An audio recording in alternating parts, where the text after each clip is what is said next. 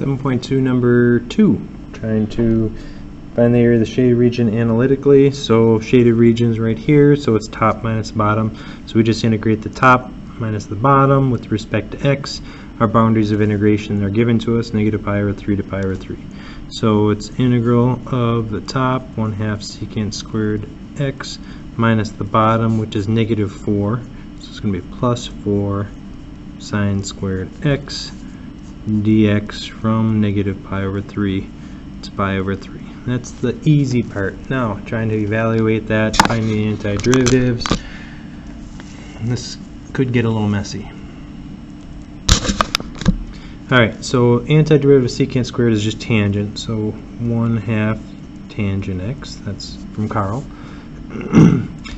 Sine squared, we don't know the antiderivative of that. I've got a 4 out front, but I do know from Carl that is power reduction formula. Sine squared is 1 minus cosine of 2u over 2. So in this case it is 4 times 1 minus cosine of 2x over 2. So this 4 over 2 becomes just 2 times 1 minus cosine of 2x. So distributing, I have 2 minus 2 cosine of 2. I still have this 1/2 tangent x. Antiderivative of 2x is 2x. Antiderivative, well, so it's a negative cosine, that means it's going to be a negative sine of 2x. I still have that 2 there. And since we're finding the antiderivative and the chain rule in reverse, we're going to divide by 2. So it's 1/2 tangent x plus 2x minus sine of 2x from negative pi over 3 to pi over 3. Alright, so now tangent of pi over 3, make my little triangle over here. Pi over 3 is a 60-degree angle, so 30, 60, 90, so this is 1, 2, square root of 3. So the tangent of pi over 3, or the tangent of 60 degrees, is opposite over adjacent, so that's square root of 3. So it's 1/2 times the square root of 3 plus 2 times pi over 3. The sine of 2 times pi, so 2 pi over 3 requires another triangle, another 60-degree reference angle. 1, 2, square root of 3. So the sine of that angle is square root of 3 over 2.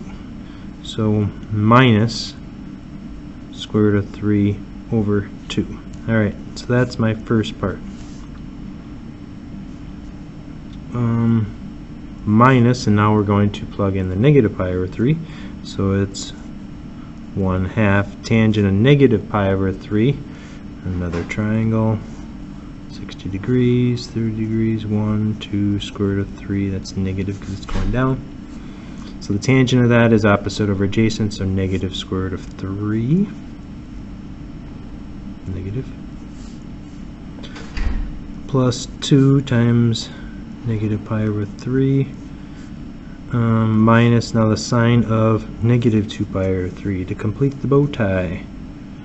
1, 2, square root of 3, that's negative, that's negative. So the sine of that would be negative square root of 3 over 2.